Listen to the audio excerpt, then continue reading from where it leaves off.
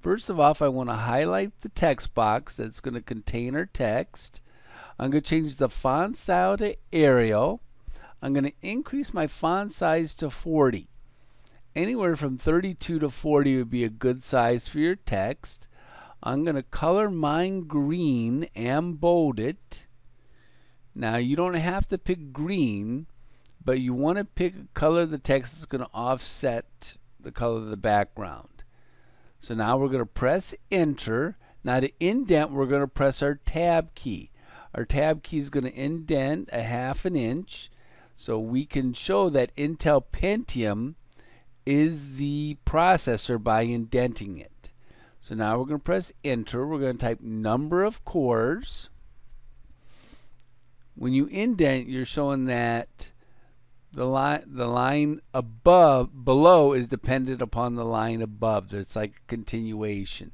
So we're going to press tab again.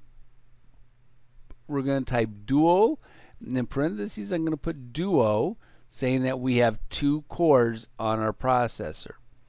So now we're going to, with that selected, I'm going to click on the after Intel Pentium, change my font size to 12 so I have just a little bit of space between my 2 bullets.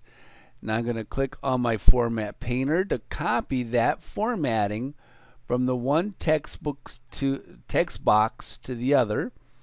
Now I have the speed of the processor, which is 2.3 gigahertz. I pressed tab to indent the 2.3 gigahertz. My cache size, when I got to the second line, I pressed tab again to indent that to show that that was the cache size. So you always want to indent if the second line is a continuation of the first line. We're going to finish up this slide on our next video.